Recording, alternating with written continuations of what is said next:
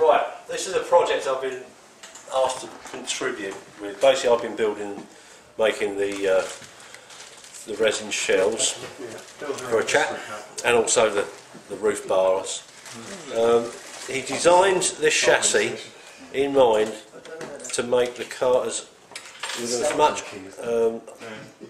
movement on the chassis as possible. So, to recreate the way an American car would work if it was going around the corners. So it's got a very much It's like a sprue with the movement on the chassis, and that's done by various bearing surfaces, separate motor pod and separate steering front suspension unit.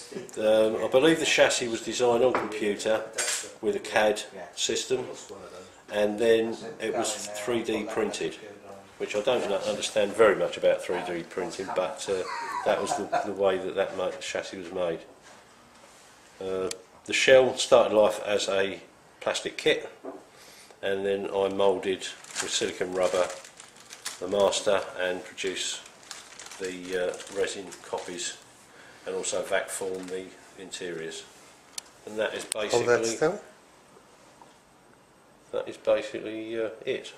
Not a serious race car, just a bit of fun. Yeah, it looked lovely going around the track. Yeah, it's good fun. He's done a good job putting these together. A lot of fun. And also the driver has got a cowboy hat on as well. You can see that right inside there. So he's a real American sheriff.